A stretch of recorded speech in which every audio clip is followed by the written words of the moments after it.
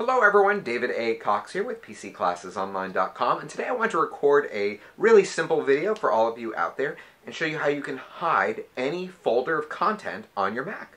Now, I wanted to do this video because a couple of months ago we recorded a similar video, and in that video I was showing you how you can encrypt a folder.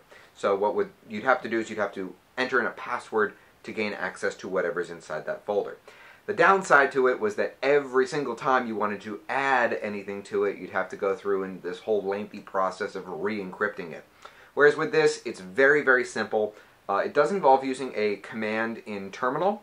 So if you're a new user, you might want to rehearse this a couple of times, maybe take a note or two, but otherwise I think you're going to find it's pretty simple. So how to hide a folder on the Mac, that's what's coming up next on PCClassesOnline.com.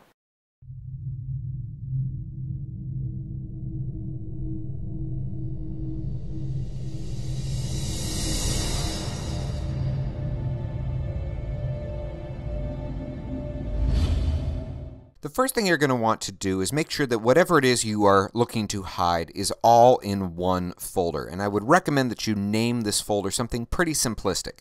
In my case here, I have chosen to name this folder Hidden, which contains pictures of really hot chicks.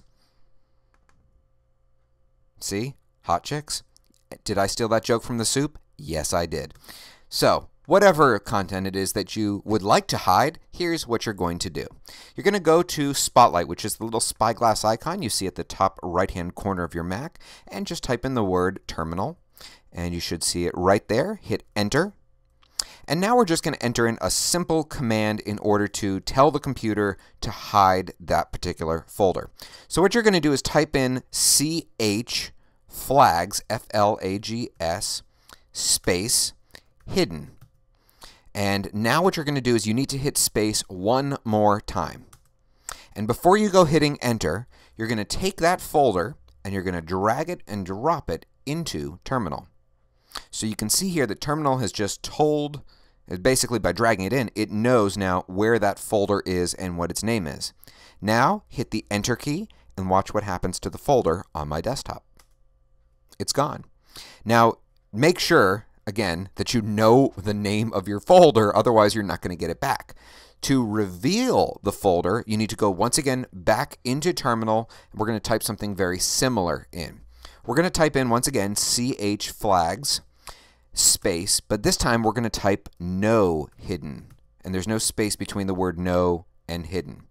Now hit space once again, and we need to manually type in where that folder actually lives, which in my case is /users. Now the part where you see it says PCO, that is my home folder. PCO is PC Classes Online. So for many of you out there, that's probably your name. If you're not sure, just go into Finder. Oh, my Finder window's up here. And it is the name of your home folder. So whatever the little house icon shows here, that's what it is. And then we're going to type in, so /PCO, in my case, /desktop, / the name of the folder. Hit enter, and it comes right back.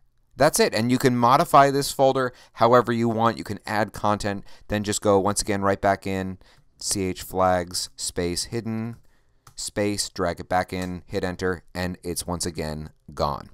That's all, everyone. Hope you enjoyed this video. If you happen to be watching us on YouTube, of course, we do appreciate it if you click that little thumbs up like button.